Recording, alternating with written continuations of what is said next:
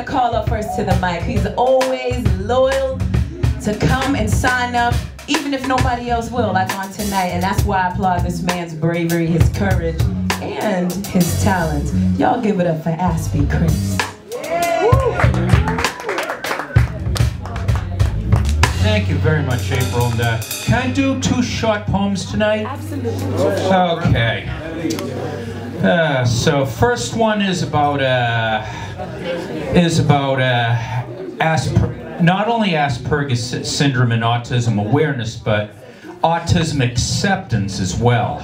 Amen. It's just a little. This is about the struggle of autistic people to be accepted to be accepted for who they are, for the gifts they can contribute to the human world. So this one's called Fellow Aspies. I call upon you, my fellow Aspies, and my fellow autistics, my fellow Audis, to awake and enlighten the human world to the long-buried truth of Asperger's syndrome, so that people can learn some new angles on life, including the doctrines of substance over style. As you sit in the dark womb of a flickering planetarium, call your true self into being. Let the Orion constellation guide you on the search through a wilderness, where you dodge ironclad bigots and solve the hieroglyphics of everyday communication.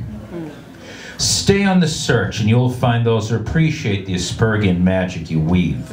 When you take them on a cruise in the lifelike waters of a 3D picture, or cut Christmas cookie dough into Kwanzaa shapes, or free us from the expensive tyranny of petroleum, or reinvent the automobile to free us from the expensive tyranny of petroleum. But whatever you do, be assured that Aspergian tutelage will guide you into the rebirth of day. Yeah. All right.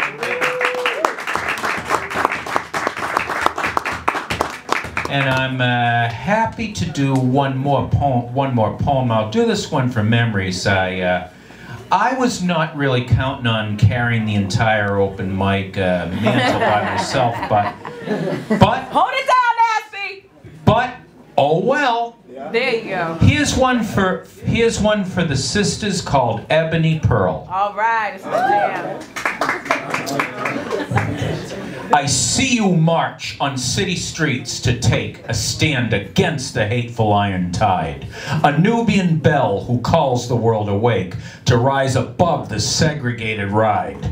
You shatter chains and break down walls of the past to strive for equal rights of sex and race, and rescue us from names unfairly cast. I wish to give to you a calm embrace to emulate your beautiful, caring soul. I see you stitching quilts on midnight trails to guide your people away from foul control so they can bravely ride on freedom rails.